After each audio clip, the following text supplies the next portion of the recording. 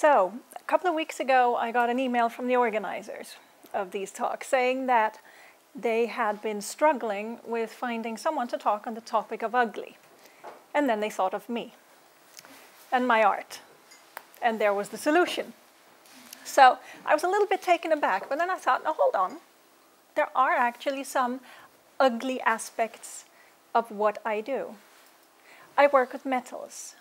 They are sometimes dirty, always heavy, quite frequently harmful.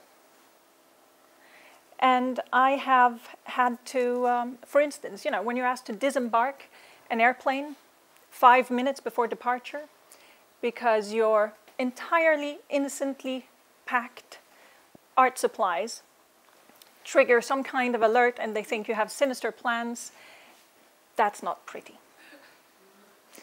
I've drilled into my knee.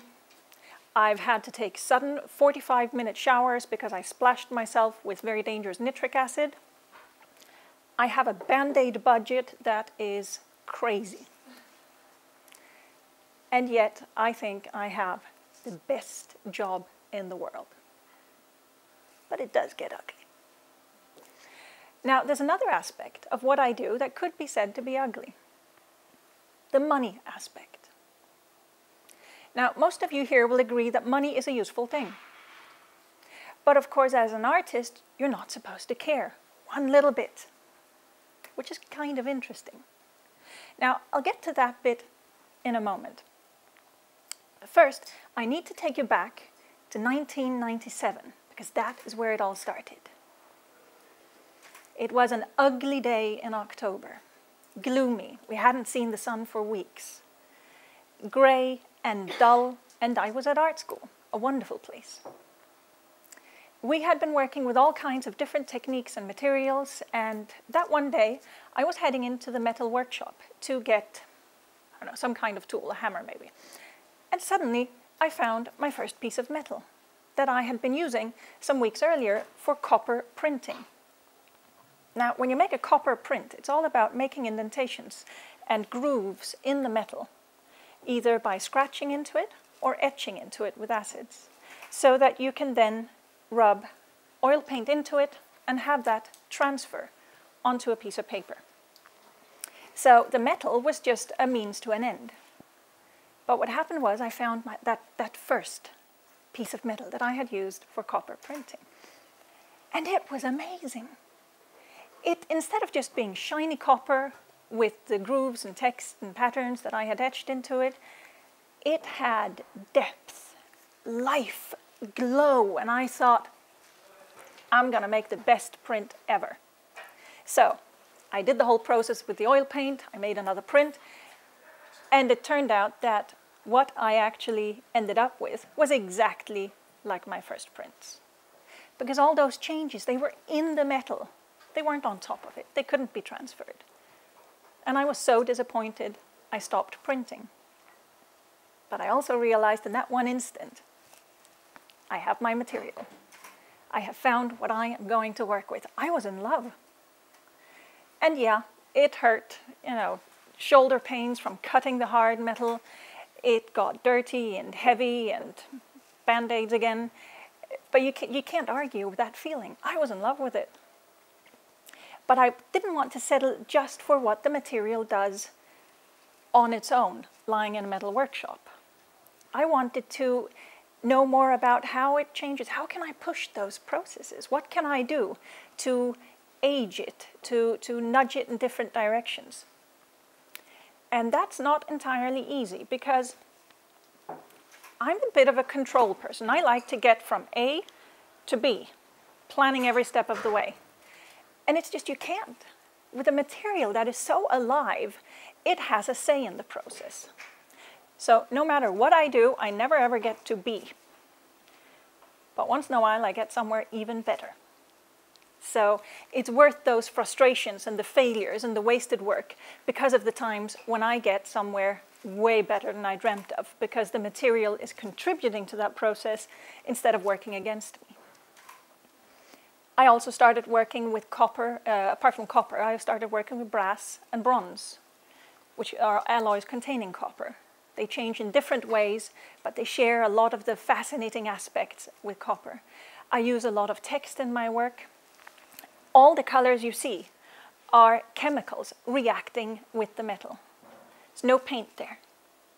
Although after a long while I felt like painting again. And to me it was absolutely natural that I should pick up a piece of metal and paint on that. What would I do with paper or a canvas? So the female figures that you see are painted with oil paint straight on the metal. It is an intransigent metal sometimes, a material sometimes. It doesn't necessarily want to go where I go, and that gets ugly. It comes at a cost. But it's so compensated by, because I have that strength, that solidity in my work of knowing what I am passionate about and how I love that metal. So I went on to study. I studied architecture before art school. I studied archaeology after art school, focusing on how metals change over thousands of years. I went on to actually become a bronze caster. I don't cast anything in bronze now, but it was useful to get that metallurgy, to get a bit of chemistry, to get to a point where I thought, okay, I have the building blocks. So in 2001, I started as a full-time artist. I thought, okay, I have gotten to a point where I can throw myself out into this. And of course, I'm supposed to just create art all day long at my studio, not care one little bit if it sells or not. It's just, you know, artists also, well, you might not believe this, but some of the time we do actually live in the real world. And money does matter, because at the end of the month, it's a basic equation. Money has to come from somewhere. So unless you marry rich, inherit a fortune, or win the lottery, then the money has to come from your art, if that is what you want to do full time. And I did. Now, it wasn't just about making money, because let's face it, there are easier ways to go about that than becoming an artist. But money does actually matter to the art. Not just for me, so that I can pay my rent and put food on the table, but so that I can spontaneously go with an idea, so that I can get whatever materials or tools or expensive machines that I need right then and there, and just go with the creative flow and not have to wait until it can be financed.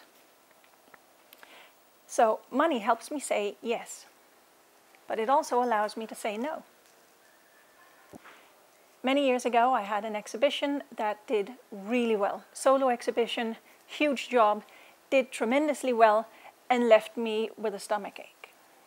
Because the gallery owner and I we didn't see eye to eye on a couple of trust issues. And several years later, when she asked me to come back, repeat the success, I said no. I could afford, at that point, I could afford to say no, and I felt rich. Because I thought, here I'm actually safeguarding my art, my creative drive, that chafing stomach feeling that you really want to avoid. I could afford to say no. So, in a nutshell, basically, I think that profitability is absolutely brilliant for artistic integrity. So there I was, February 2001, starting my own company. Straight off the bat, I had my own credit crunch.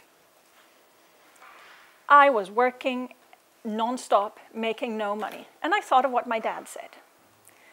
He's always told me, the human body is made of 72% water, and the rest is pure will. Now, I think my boyfriend will testify to the fact that, as far as I'm concerned, that is true. And that's useful, having that determination. Not going into it saying, well, I'm going to be an artist, and of course you can't make a living off that. Yeah, well, with that attitude, of course you can't. So I knew two things. I knew that, one, I wanted to make a living full-time working with my art. And I wanted to do it without compromise. I wanted to do exactly what I wanted to do, because otherwise, what would be the point?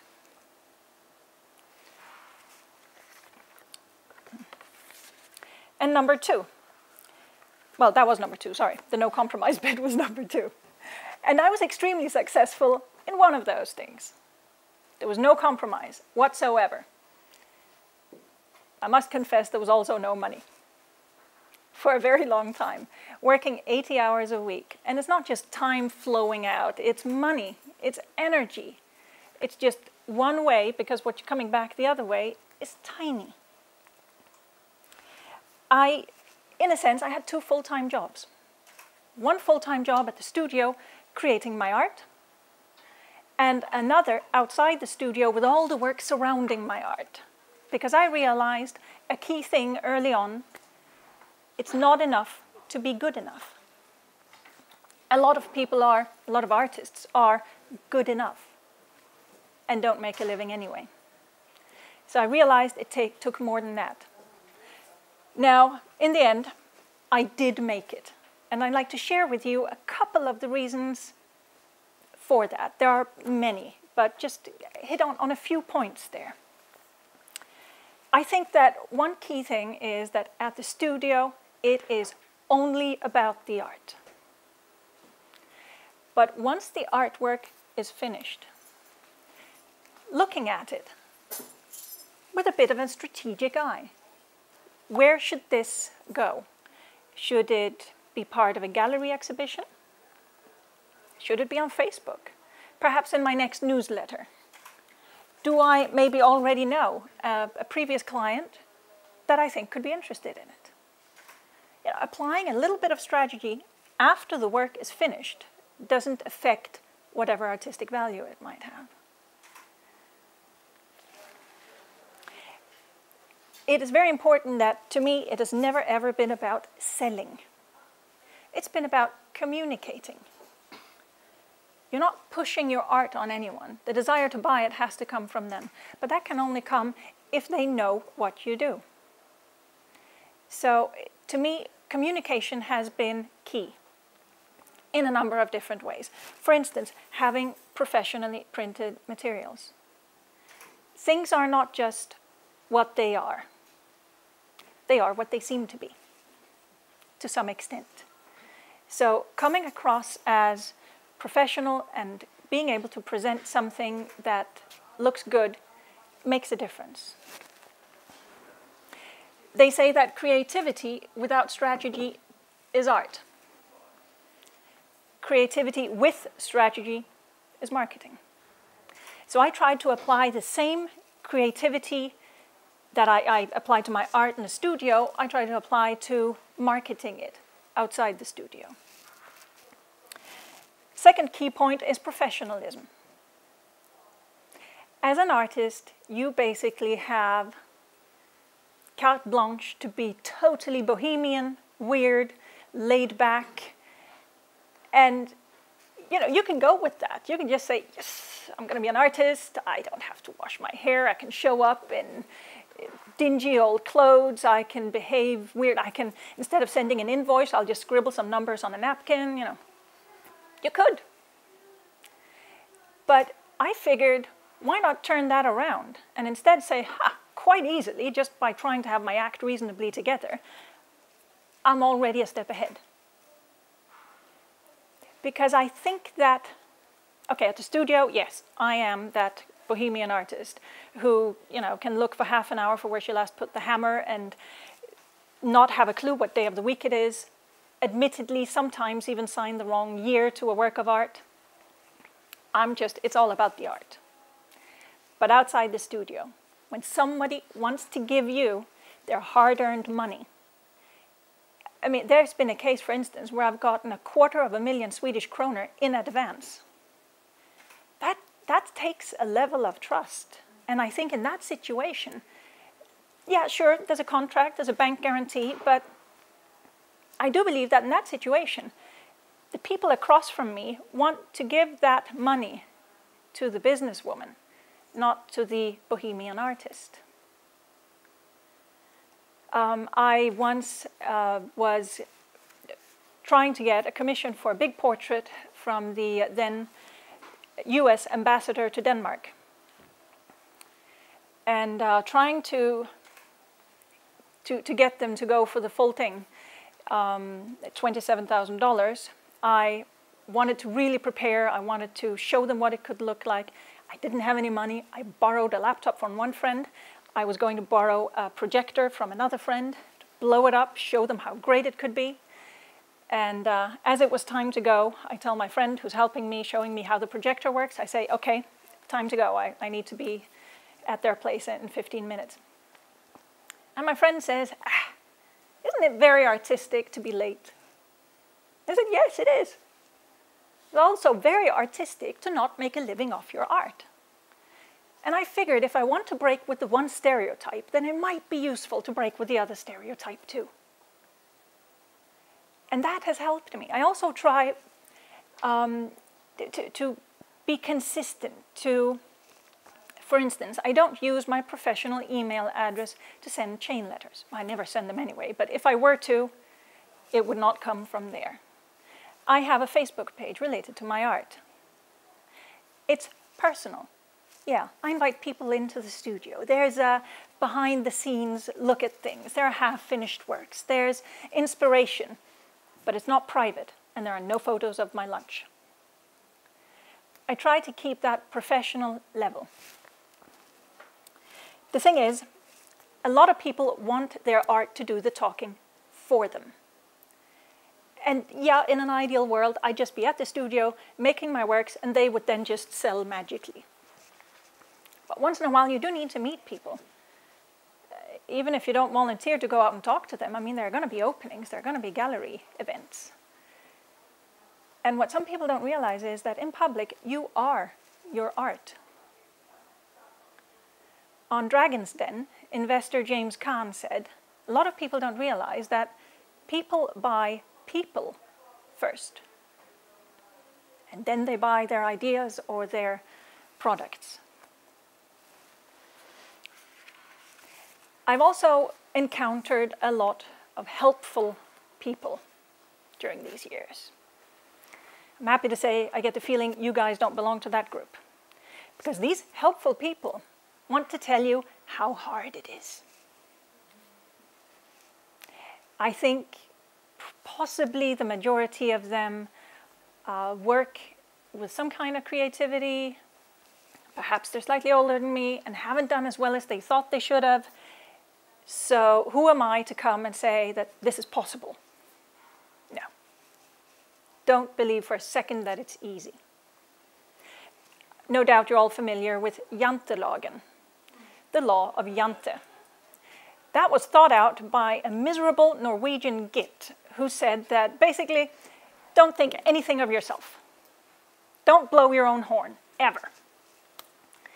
Well, you do have to a bit. You can't just sit there and think, oh, once I get to be good enough, journalists are going to come knocking, clients are going to just stand in line to buy my art.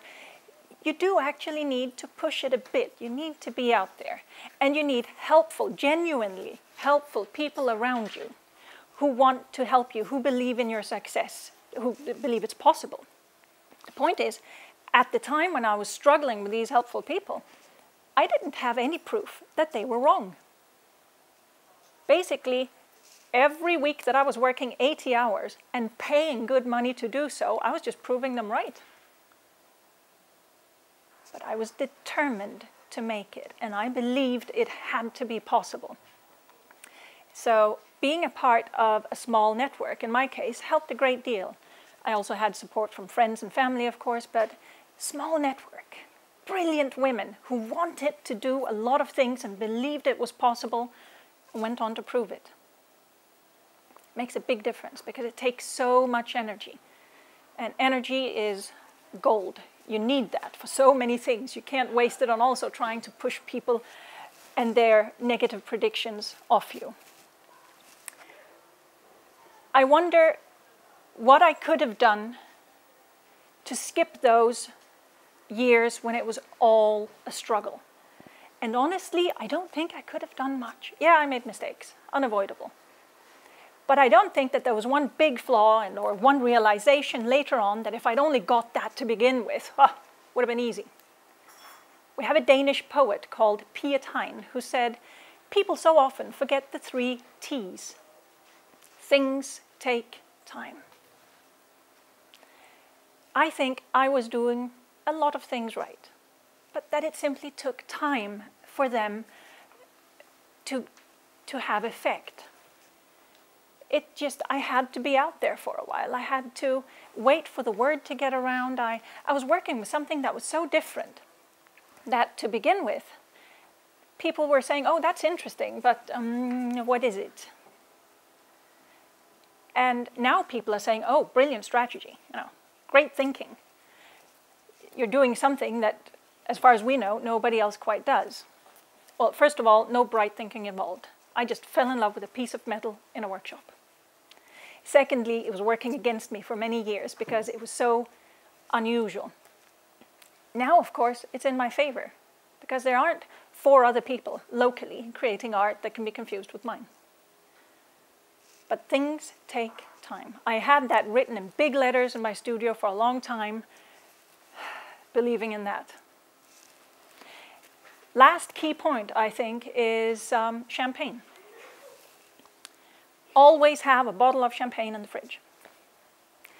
Now, maybe I shouldn't promote alcohol. It can be a bar of really good chocolate or something else. In my case, it's a small bottle of champagne. Celebrate the successes, because it's so easy to only see where you want to go, that when you do manage something, when you are successful, that's just, you don't even have time to look at that. You're just struggling on. No, you need to celebrate the successes. That also means that on a regular, ugly Tuesday morning, open the fridge to get the milk. There's the bottle of champagne. Just waiting for you to finish that work or to get that commission or for that surprise phone call that changes everything. You need that little reminder, and you need to celebrate with people who genuinely appreciate your success, who aren't related to the Norwegian Jante guy. So there have actually been a lot of celebrations over the years now, I'm happy to say. I can spend much more of my time at the studio. There's still a bit of surrounding work, but now more galleries come to me, more clients come to me. I can spend my time just focusing on my art. And that is absolutely wonderful. It's been a bit of a snowballing effect. And it is sometimes hard to keep up with the demand, which of course is a bit of a luxury problem. And I still do exactly what I want at the studio. That has never changed. So while commercialism may be ugly, making a living off your art without compromise is simply gorgeous.